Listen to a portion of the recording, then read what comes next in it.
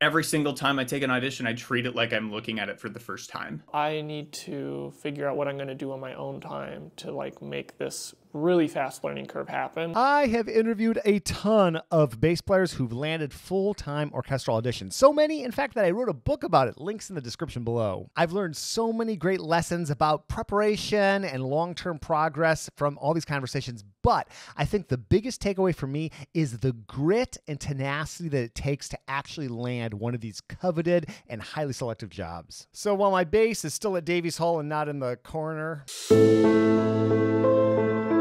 I thought I'd bring you takeaways from two recent podcast guests to show you their long-term planning process, the setbacks that inevitably happen, and how, through force of will, perseverance, and tenacity, they handle those setbacks.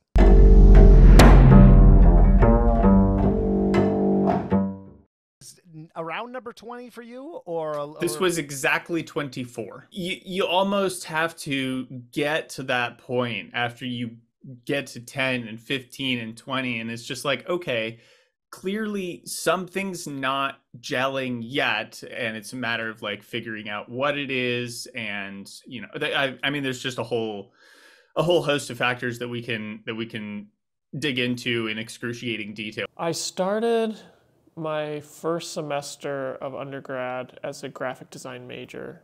So I had taken music lessons in high school, but I think I quit. I stopped, I don't know, fired my teacher, canceled my teacher, like my senior year of high school. I went to BUTI, and then after that, I was like, wow, that was such a busy summer. I'm gonna take a break for like 2 weeks. And I was like, hey, this break thing is awesome.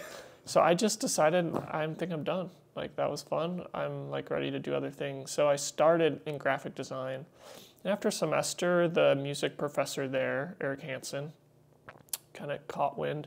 I think I was playing in one of the orchestras or something, and he was like, you know, if you do music major, like take it easy on you. You can still take other classes. We'll give you some scholarship. So he like really tempted me. And so I ended up deciding, okay, I'll study music, but I'm still going to do something else for grad school. So I was thinking like maybe go to business school, or maybe something, really what I was thinking is something more sexy, makes a lot of money. And like, little did I know that, you know, everyone thinks it's way sexier to be a musician. But I didn't discover that till later. So I was like trying to do internships and stuff, and it was so weird. My last semester of college, I was doing a capstone project. I was kind of researching kind of an intersection of my interests. How are orchestras evolving to be more relevant to like modern audiences? And so what are groups doing like cool, innovative things? So San Francisco Soundbox was one of the groups I studied. I flew out here, went to a concert. There were some other things in New York. You know, there's tons of things happening in New York. So I was there, and I just remember, I don't know what happened, but it just like, I was walking down the street in Manhattan, and it was just one of those aha moments. And I was like, wait, I don't think I'm like ready to have like a desk job. I like think I want to like keep trying with music. What would be, and maybe you did this for Omaha, I'm not sure, but like, what would be your like just like optimal for you audition preparation strategy? Like, when would you start thinking about that? Like, let's say the list came out, and you an audition you want to take was 6 months from now. Mm-hmm. Like, how would you go from like day one to like being on stage? Yeah, so I talk about, at least I think in part one, the thing that Rob Knopper breaks down in the audition hacker formula thing that he's got going, which like honestly I did the self-study course a while ago back in like 2019. I think I mentioned that the last time we talked, but I have no idea. But he sort of breaks it into 3 phases, being the note learning phase, the self-recording phase, and the mock audition phase. And for me, I think I sort of settled on at least equal weight to all. So like, let's say it's 6 months away. I would say 2 months for note learning, 2 months for recording, and 2 months for mock auditioning. And that timeline could be compressed into as little as 3 weeks or as much as, like you said, 6 months. And then, I'll sort of like micro manage myself on smaller time increments. Like if 2 months is the note learning phase, then it's like, okay, what in the next 8 weeks am I going to do? Like this week, this week, this week, this week. And it's really just like finding what that endpoint is and working back to it. Like as a goal setting strategy, like, okay, I want to do well at this audition. What do I have to do backing up from that day in order to set myself up to at least have a chance or like the best possible chance of success? But I think if we're looking for like what the most impactful of those three for me is, it's the later two. It's self-recording and it's mock auditioning, because I would wait until like I really knew it. I really had it down and I was really feeling comfortable before I would even record myself, because I don't know why, but like I so badly wanted to like set up to record and play it and listen back and be like, yeah, that's it. But it never works that way. Ever. The second you hit record, your body just like sort of has a little bit of a reaction, because recording is so unnatural. As a musician, like we're just so used to playing and not having to worry about the red light or what it's going to sound like. And so the first time I record any set of anything kind of sounds not like what I want almost every time. And so then by doing that over and over and over again, it's like, okay, I'm starting to hear my inconsistencies, where I get nervous, why I get nervous, why do I tense up there, why does my stroke sound like garbage today? And then the same set of circumstances happens even when I take that to like playing for other people, because a different set of like, physical reactions happen when I go to play for other people. And so just the act of doing that and like incessantly bugging my friends, we actually formed a sort of like little symphony group in the Omaha Symphony that we called it the Good Idea Audition Seminar. And the reason why is because we're in year 2 of our sort of DEI training. And so I think our acronym is IDEA, IDEA, Inclusion, Diversity, Equity, and Access, I believe is the acronym. And so we agreed our first meeting was going to be after the idea thing. And my friend Nick said, good idea. I was like, well, that's the name of our audition committee. It's the Good Idea Audition Seminar. And so it just became this little group of, we had horn player, bassoonist, clarinetist, a couple violinists, another bass player, like 2 extra bass players actually, and just became this group that kept each other accountable. I was like, the only way this is going to happen is if I like get serious from the beginning. So at SFCM, I made a concerted effort to like organize groups of my classmates where we'd meet up weekly to do mock auditions for each other. And I tried to record myself regularly, like sometimes daily, and then listen to those recordings and make really specific notes and play for a lot of different professors, bass players and wind players and violinists and things. So I think like, yeah, it was inspiring to have like a mentor and a model like Scott to know that this path could be done, but there was definitely like some extra work that has to go in to make that trajectory happen. Christian Hales, who won principal bass of Charleston, I think he played. It was really cool how he just took the bull by the horns and he just made his mission. He moved to San Francisco to do his master's here at the conservatory. And from the moment he got here, if I'm remembering him right, it was just his job was playing for every single person that would respond to him. And he learned the power of the university email address. He would like contact the cello professor and just play for everybody. And it was always uncomfortable, but it was always so beneficial. And I think that's one of those things, how easy it is to just like, fall into the trap of, oh, I can do this all on my own. It's like, well, No, It's you can't. yeah, it is extremely rare to find somebody who that's how it's worked out for. I can't. I And haven't heard anybody recently who's yeah, just I done. mean, it happens every once in a while where, like, a student just graduated, insert, top 10 university here and takes like two or three auditions, boom, gets a job. Mhm. But, like, the reality is for most of us that doesn't work that way. And so, taking every available opportunity to improve is kind of what you have to do, Mhm. especially when you start getting into, 10, 15, 20 plus. It's like, okay, yeah, I'm not playing for people. I need to play for people more. The great thing, like, never underestimate the power of a .edu email address, because people will give you free lessons if you have that. Not so much anymore. But actually, generally, people, even now, are like, other musicians get it, and they have been so generous with their time. So at the beginning, it was like wading through molasses, like so emotionally painful to be like, okay, I'm going to email this person I've never talked to, but they do teach at my school, and just ask them, will you give me some of your precious time that probably costs a couple $100 an hour? And just explain, like, I'm trying to get ready for this audition. And anyway, I was surprised. If people don't want to, generally they just won't answer. But about half of the emails answered. And of those, like 2/3, we were able to set something up.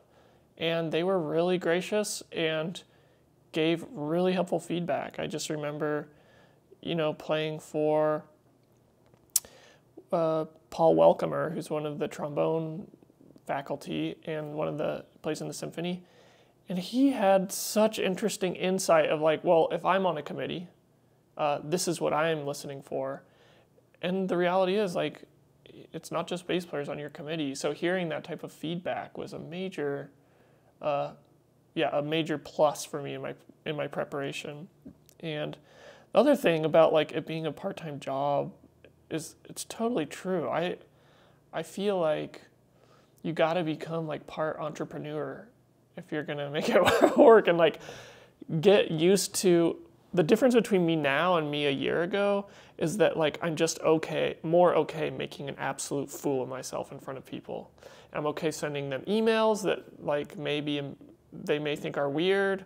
I'm more okay, like, asking people for favors. I'm more okay scheduling to play for someone kind of early on in my prep when I don't have all the excerpts learned and sound bad in front of them. And I just take that in stride and, like, well, this is part of the process, an important part of the process. If I just waited till I felt ready to play for them on everything, it would probably be too late because it'd be like 3 days before the audition. So it's good. I'm just like, I think it's important to just get used to from the beginning, stretching yourself and becoming more comfortable with that, because then you can accelerate your growth. If we just lived in that fantasy world, like, what would a week of audition prep practice look like for you? Like, what would you do? Yeah. Wake up Monday morning, or like, what would that look like maybe? Yeah, so this actually happened to me last year, sort of during, I would say, the months of July. Like, basically June, July, and the first part of August, leading up to the Charleston principal audition that Christian won. I was in. I actually met him there. We were all in finals together, and they took some time to deliberate. So we definitely commiserated out in the hallway for probably a good 30-35 minutes before they actually decided. But leading up to that audition, I mean, the good part of that audition is the list was not, unnecessarily long. It was just like, kind of meat and potato stuff that you would expect to see on an audition for a principal job. Your concerto exposition, couple of orchestral solos, and just like, your Beethoven, your Mozart, your Strauss. Just, can you do all the things that we need you to do? But practice wise, that was sort of one of the first times that I actually found a way to strike a work-life balance. And I think I just said that was one of the first times that worked out for me, because I didn't have a whole lot else going on. And so I would essentially plan it out like an 8-hour workday. It was like 9 to 6 or whatever, something like that, with a break in the middle for lunch. And when I was done, I was just done. and I wasn't used to that. Like I would, have some other stuff to do during the day, and then the afternoon, then I got to teach, and then it gets to dinner time, and after dinner, it's like, well, I only got like an hour on the bass, so I got to practice, and it's hard to have a social life. It's hard to take care of your house and keep things clean and keep food in the fridge, and but I think that sort of taught me that you can't overlook that. It's so easy to get burned out. And I did not take my own advice in the year following that audition, um, which I would say, I don't know if this is too much of a tangent from your initial question, but I actually felt extremely burned out at the audition I took right before Omaha. I was actually in Fort Worth with Sean. I saw him right before his semifinal round, and like I was knocked out of semis again. I was in this phase where I just kept making semis but not finals regularly, and I'm back in my car, and I'm comfortable enough to admit that I cried in my car for a little bit, and that was the first time I felt like I didn't want to do this anymore. Like I thought I was done. I did not want to do it anymore because it took too much and it hurt too much, and it felt like I'd been wasting the last like 10 years of my life. And so it was just like, okay, it's like hometown hero audition coming up. It's not my hometown, but I've sort of made Omaha my home. It's like, okay, if it doesn't work out after this, then maybe we'll think about what the next step is. Do I want to go back to school? Do I want to pivot to, go to coding boot camp and get a better job because I was tired of making 25K a year hustling 5 part-time jobs? And we can talk more about how that whole process went, but the moment that I found out that I won, it was as though like these 2-ton weights that had been living on my shoulders for 10 years just lifted. There's kind of 2 categories of what I'm working on. One is like technical things, and the other is just like your mojo. And the mojo cannot happen without discomfort. Like, how are you going to show up on the audition, walk on stage? The way I want to feel a successful audition for me is when I get on stage and I'm less nervous there than I was in the waiting room. And I get there and I'm like, I know I can play this music. I just have to do what I've done the last 3 weeks playing for people, or 2 weeks or whatever. And, sometimes it's like, I'm just excited to show this committee that I can play the excerpts better than some of them can. That's kind of like the point you want to get to. And whether or not that's true, that certain attitude can certainly help you play your best. And, but I think like that type of like, I'm ready and in a place where I feel safe enough to really express what I can do. It takes a lot of like discomfort and like messing up in front of other people to get comfortable with that. And that's the part that I think like I'm always working on. At some point I say like, I'm not going to change fingerings at this point, or I'm going to try not to like obsess over like little micro bow movements or something. Like this is just diminishing returns at this point. But like the mojo thing, it's like I try to get it. How do you burnout in general, or just like how did you handle, for better or worse, those sort of like brutal success, quasi-success, failure outcomes? So I just so you can help me remember, I have two segments of a response to this. The first being like more tailored to like what I like to do when I'm feeling burned out. And then the second one, it might be useful to talk about what the last year and a half was like, because I think for me, the biggest push in taking auditions I ever did and I ever have in 2022. And it was sort of like what I learned from each one. So the short one is more directly to your question of like, what do you do when you're feeling burned out? And yet again, we come back to taking my own advice that I give to my students. And like, if I wake up and it's like, okay, it's time to practice, I got to do something, but I really don't want to. I'll go with what I can't remember who coined this term or who told it to me, but it's the 5-minute rule. Mm-hmm. 5 minute rule being that like just get it out, get the bass out, tune it, and just do some warm up scales or long tones or something like that for 5 minutes. If after 5 minutes you still don't feel like playing, put it away. Don't do it today. Or try it again in a couple hours or later tonight or whatever. Mm-hmm. But more often than not, I would get the bass out, I'd get it tuned, and I'd be playing long tones, and I'd be like, yeah, I like this. I really like this. I like the sound that I'm getting. I like what's happening right now. It's very cathartic and very, I don't know, I just really like playing the bass. I don't know about you, but it's pretty great. So more often than not, it would just be like, yeah, okay, I'm cool. And then I'd be in it and I'd get a couple of productive hours in. But every once in a while it'd be like, no, I'm not gonna do it today. And taking a day off every once in a while is essential. Honestly, because it's really easy, like on a Sunday where it's like, I could practice all day today, or it's a really nice day out today. I could get lunch on a patio with a friend or grab a drink with somebody later or something like that. And it's like, that's actually better. My first audition was like the second month of my master's program in the ballet, SF Ballet had an audition for just section. It was actually for 1 year positions. And I made it all the way to the super finals. And that was like, wow, I'm so glad I chose to do music. I can do this. And that was really important for me to just say like, you know what, you should keep trying. And then COVID happened, so there was kind of a lull. After COVID, I took San Diego and Atlanta, and then I think I advanced in those just to the semifinals. And then San Francisco, did well in that one. That was exciting. And then, I think right before San Francisco was another ballet audition. And I like advanced in that one as well. And then San Francisco and then Charleston.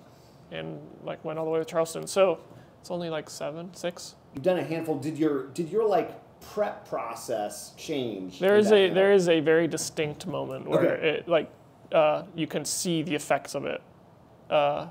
So I obviously did some of the things before. I tried playing with some friends. We would do mocks for each other. But the ballet, my first audition, I don't know what happened. It was like beginner's luck. Because then the next 2 auditions, I made it past the first round, but that was it. I couldn't get past the semifinals. And then I took the ballet audition again. Yeah, same thing. Semifinals, couldn't make it to the finals. Then the next one was San Francisco, and I went all the way to the finals.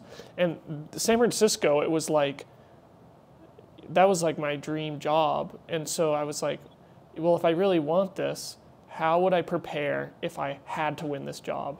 So that was the time where I decided, like, okay, I wrote down on a piece of paper, like, what would I do if I really wanted to win this job? How would I act? And I decided, like, okay, I would play 30 mocks for people in my preparation for this audition. And I would focus on fundamentals, and I would, like, do these certain exercises to, like, I had some, like, kind of specific ideas of things that I knew I needed to work on. And so I like kind of hit that list and of kind of that checklist of things to do. It's like I did not do all of them. I think I played 12 mocks, or like mocks meaning like playing for a professor or like in a master class for a visiting person or something like that. So, but 12 performance things on my list. And I'm trying to think what else I did for San Francisco. Oh, I just took the like week of physical prep pretty seriously. I made sure that I was like exercising, sleeping my daily schedule. I started drinking Gatorade like 3 days before, stay nice and hydrated. I carbo loaded. We had like pizza and pasta like the 2 days before, and then I had like spaghetti for breakfast the day of the audition. Whoa, I was like, really? Because the auditions I had just taken, I'd make it past the first round. By the time I get to the second round, I was like so exhausted that I found myself getting to a place where I was like, I don't really even care if I win this. I really just want it to be over so I can like go back home. And I think that reflected in my playing. Like all my dynamics, all my expression just sort of like came down a level. So with San Francisco, Simon James, one of the violin professors at SFCM, gave that advice to me when I played for him, was like, it's a really physical endurance event. You need to like treat that aspect seriously as well. So all of those things combined, San Francisco was like, up to that point, the best audition I'd ever had, where I was the most nervous I felt was those like hour, 2 hours after you play and you have to wait for them to come give you the feedback.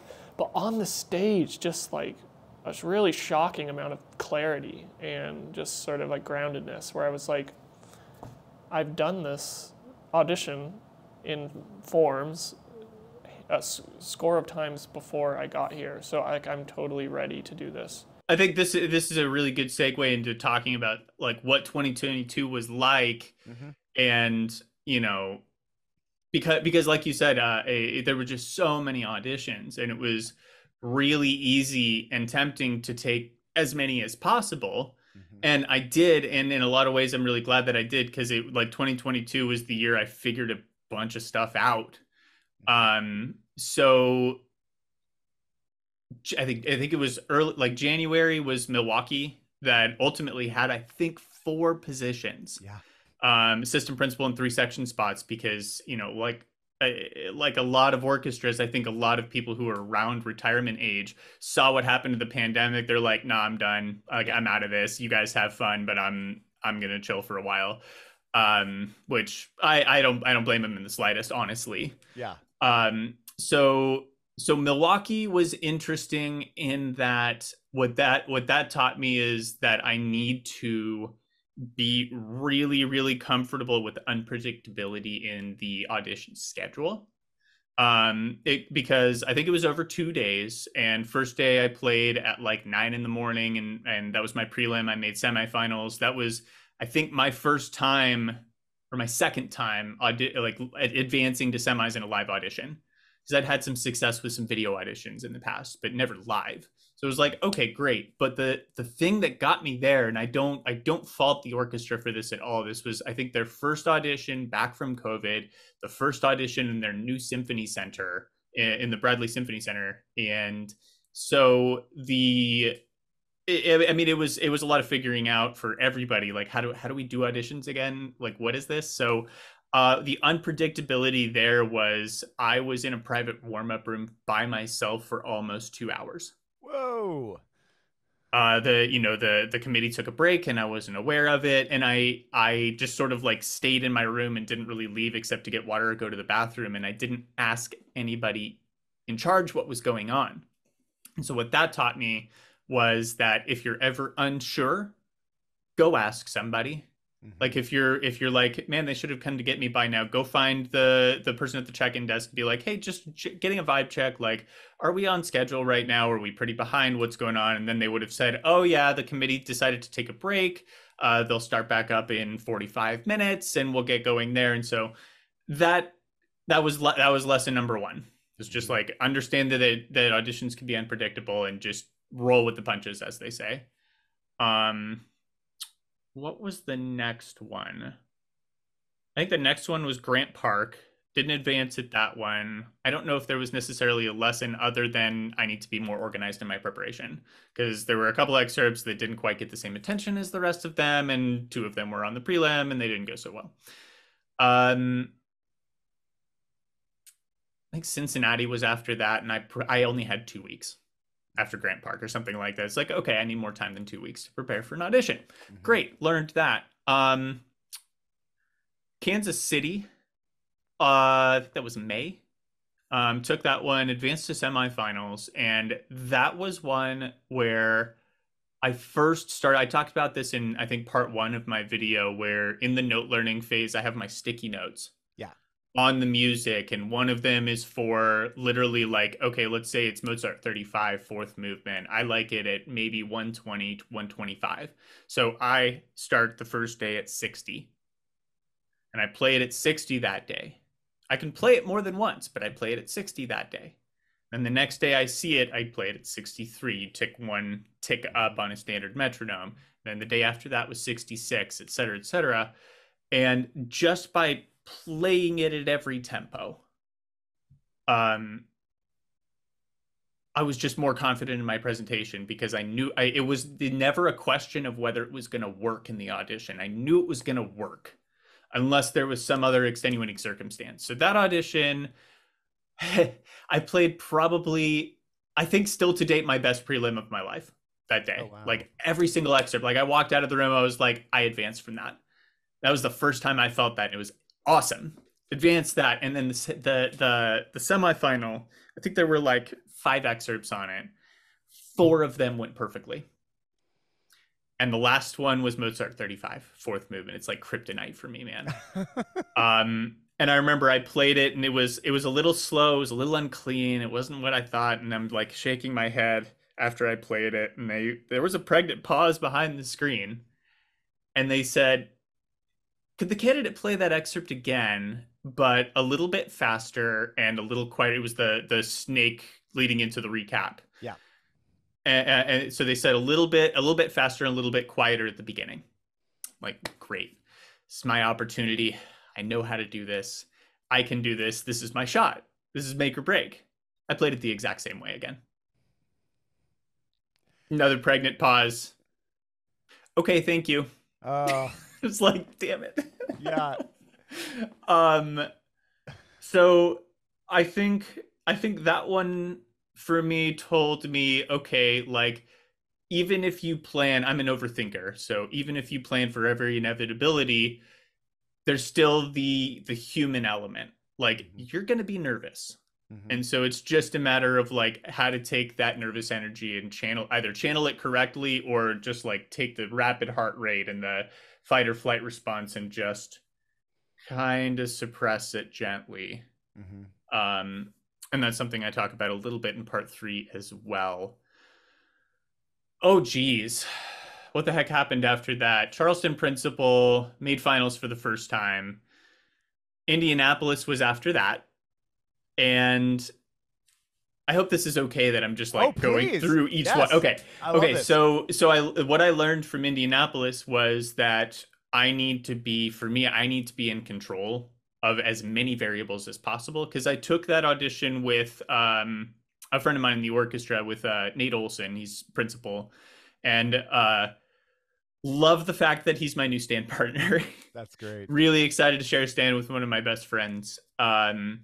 But we took a couple of auditions together, and so we'd carpool out there. It's good to, have some camaraderie. Mm-hmm. And we were staying at his relative's place about 30 minutes outside of town. And I think his round was at 11 in the morning and my round was at 4. Mm.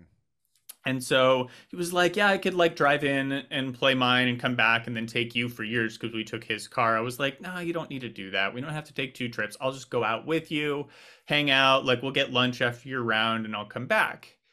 And I came back around maybe 3:30 for my 4 o'clock check-in time. Audition's running ahead. Oh. And they were like, hey, we can get you into a room right now. I was like, cool, great. And so I get into the room and I'm playing scales. And I kid you not, I think I was in that room for 10 minutes. Oh, my goodness. The committee's ready for you now. I was not ready. Yeah. I think I bought myself an extra 4 minutes of like anxiety inducing, like, when are they going to come back time? Yeah. And that audition didn't go well. Didn't advance. And so it's like, okay, I need to be a little more in control than I was that day. And so then, geez, what happened after that? I think there was a big long break until there was Rochester third chair, and there was Toronto not long after that. So I did a big boy Northeast United States trip, went to Rochester and made finals there. And then went and stayed with some of my family in New Jersey for about a week and then drove up to Toronto and took that one. That one, I don't know that there was really a lesson in that one that I learned. I think it was more so, like, more along the lines of working to control nerves a little bit more. Because my prelim went really well. I wasn't nervous at all. The semi, I was nervous. And it was, I'd say, about 65% what I wanted it to be. And when they said thank you, I was like, yeah, that's probably not going to work. Um, but yeah, so it was sort of like a, a little bit of a steady trajectory upwards, but with those, little valleys here and there of like, didn't advance, this didn't work, but there was something to learn from each and every one of them. Mm-hmm. And Fort Worth was the only other one I took before Omaha. And um actually, I know what that one was. I hadn't really been keeping a good eye on the setup of my bass. And so what I actually realized, and it's so funny that like little things that you do with your bass every single day can have an impact on the setup. So I have a Meridian case on my bass, and there are a couple of handles like close to the bridge, like where the bridge pocket sort of nestles in. And when I would put it into my car, I would use that handle to lift and move it in, and then I would use that handle to pull it out. And so over time, just little tiny bits at a time, my string length was lengthening. Oh, yeah. And so my bass is usually right around or just ahead of 41 and a half. And after I took Fort Worth and I asked for feedback, and they said, intonation, this wasn't super clean or confident, intonation. And I was like, that's usually not this much of an issue for me. What the heck? And my string length was longer than 41 and 3/4 by that point. And it was just enough to throw things off for my left hand. And so it's like, okay, yeah, I need to take Mike Shank's advice, and I need to use my Shank string length tape. Nice. And make sure that the bridge isn't moving. Yeah. Because it changes the sound and the behavior of the bass too. So like I check my string length like probably once a week, and just by not using that handle, it's fine. It stays right where it needs to. Wow. So just, keeping an eye on the setup of your instrument. Like I was talking to a friend the other day that they just noticed that like, they were frustrated with their instrument because it wasn't behaving correctly. It seemed like the A string wasn't responding the way it used to. And they actually finally took a good look at their bridge, and it was starting to warp just a little bit. Yeah. And so it's just like, that was what I learned. It's just like, this is almost like a living creature in some ways. Yeah. Like it has a temperament, and, humidity control is important, and, just double checking for seam openings and bridge placement and all of that stuff. It's important. And that was what I learned from Fort Worth. Thankfully, I didn't decide I was out after that one, feeling so burned out, because it worked out for the Omaha audition. Since I'm on this tear, I'll talk about that audition, and then we can move on to like whatever else you wanted to talk about today. That audition, I was infinitely more scared of than so many others, because there's a lot of added pressure of like, it's an orchestra you belong to. It's a community, everyone who's behind the screen is somebody that you know and have worked with and played with and are friends with on some level. And so you might think that makes it easier, but it totally doesn't. Right. And the people that I knew, obviously Nate's the principal bass. He's going to be chairing the committee. And I knew Danny Meyer was also going to be on the committee, but like they were very good about, being impartial. And I had played some of my Fort Worth stuff for them back, a couple months before the audition, but they were like, after Fort Worth, we can't hear you anymore. Right. Like, we can't listen to you. We want to make sure that this isn't like, that there's no implied or otherwise like, favoritism or something like that. So, and like every time I would see people at work, they'd be like, you're taking the audition, right? Like, yeah. They're like, oh, you'll get it. And it's just like, yeah, I mean, totally not a guarantee, man, but I appreciate the vote of confidence. Yeah. So it was a lot of pressure. And since I'm a member of the orchestra, our CBA lets a current member be pre-advanced to semifinals. And so you can either play a prelim or just start right in semis. And so I started in semis. And that semifinal run was probably the sweatiest round I've ever played. Like sweat, not literally, but like I'm in the warm-up room by myself, and I can just feel my body just like balled into a fist of anxiety. And I think just like the dedicated prep, the self-recording, the incessant mock auditioning, like it came really in handy for this one because I played my semifinal round and it felt terrible to me. It felt awful. And I asked to play one excerpt again. I think it was the fourth movement of Mozart 39 because I didn't think it was clean. And I motioned to the proctor, asked to play it again. Proctor asked, could the candidate play that excerpt again? And there was a brief pause. And then I heard Nate say, okay. Because talking to them after, they said, that was fine. Yeah. That went well. But to me, it felt like garbage. And so, it comes back to this sort of like life lesson I picked up from somebody, a life music lesson of, part of getting better at auditioning and performing is making your worst day sound like everybody else's best day. Mm-hmm. And that was not a good day for me, but it felt like trash.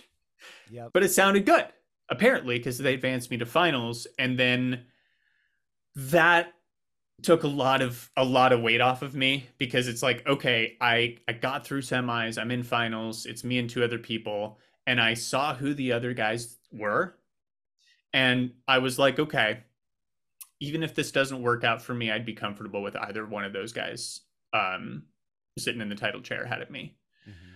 And so just by having that weight lifted, I had a really good day of playing on my final. It was the same day as the semi, but like I just reset after advancing to finals. And a lot of people, I mean, we obviously talk about all the things you can do, all the practicing strategies, all the mock auditioning and the self-recording, but at the end of the day, the person who wins has a really good day. In the San Diego audition, which was maybe a couple months before San Francisco, the personnel underling, she was like the intern or something, her job was to like take me from my practice room to the stage. She just asked me like, so how are you feeling? And I was just like, I'm so nervous. And she's like, but isn't this exciting? You get to go on stage and show the committee how well you can play this music. And I think I remember feeling like, that's great advice, but maybe not for me at this audition. I don't feel there right now, but like I aspire to feel that way. And that, for some reason, like God bless her, wherever she is, she made a very deep impact on me because I've always remembered that like I want to get to the place where I'm excited to show the committee. And by the time when I took Charleston, the sheet came down. Well, there was a couple moments. I just totally ripped my Bach solo. And I remember finishing, and I looked over, and the personnel person who's like sitting next to you, your little babysitter on stage, was just like nodding, like, nice. And then the sheet came down for the third round, and they would ask me to play these excerpts. And I just remember like beaming because they'd say that, play the Baudelaire. And I'm just like, I cannot wait to show you how well I can play this. And it just like, I think that joy, if you can find that, comes out in the music. And so I don't know what the answer is. Like, how do you practice to find that joy? How do you practice in a way that you can tap into that when you need it? And I don't know. I think one thing, through the bass grapevine, I got past Alex Hanna's, some things he had typed up about his prep for when he took Chicago, I think. And one of the things he said is find the excerpts that scare you and practice them and get to know them so well that they become your favorites. And I think that is just an observation of what will happen. If you really work at the music, then you start to form a relationship and know it like a person, and you love it for what it is. And so I think that's maybe like an aspirational goal, like just keep working till you find yourself in that position. But